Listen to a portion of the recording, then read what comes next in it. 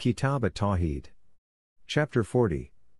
Whoever denies any of the names and attributes of Allah, Allah the Most Exalted said, and they disbelieve in the Most Beneficent, Allah, say, He is my Lord. La ilaha illallah, none has the right to be worshipped but He.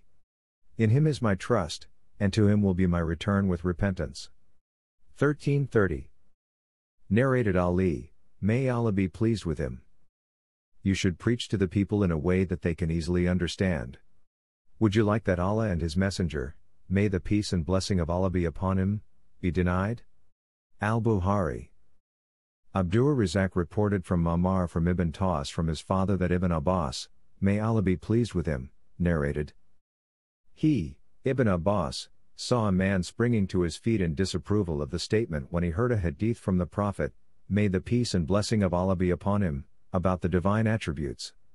Then he, Ibn Abbas, said, what type of the fear is of these people?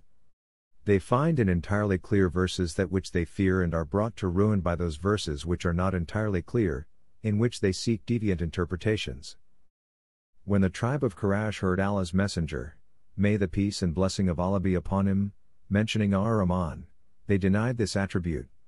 It was on this occasion that Allah the Almighty revealed the verse. And they disbelieve in Ar-Rahman, the Most Beneficent, Allah, Surah Arad, 1330.